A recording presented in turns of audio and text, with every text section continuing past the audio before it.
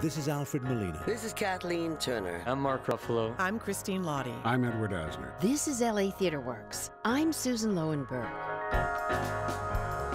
And that's the opening to their weekly public radio program, heard by millions of listeners across the country.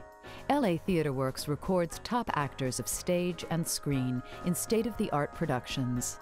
Great works of theater are transformed into intimate, compelling, and sound-rich audio plays, easily accessible to audiences worldwide. Mama, there ain't no colored people living in Clybourne Park. Well, there's gonna be some there now. This is the tax shelter business. Of course we're going to attract attention from the IRS. Just call and stall. Stop waiting to stall. Stall them now. L.A.Theatre Works' audio theater collection is the largest of its kind in the world. How long do you think it'll be before some botanical pedant blows the whistle on me? The day after tomorrow, a letter in the Times. You think this painting is not white, Ivan? Not entirely, no.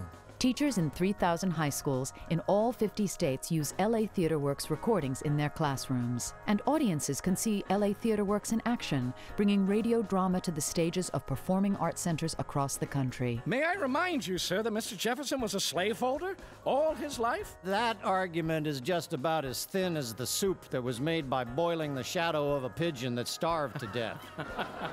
L.A.Theatre Works presents world-class actors in contemporary and classic plays by our finest playwrights.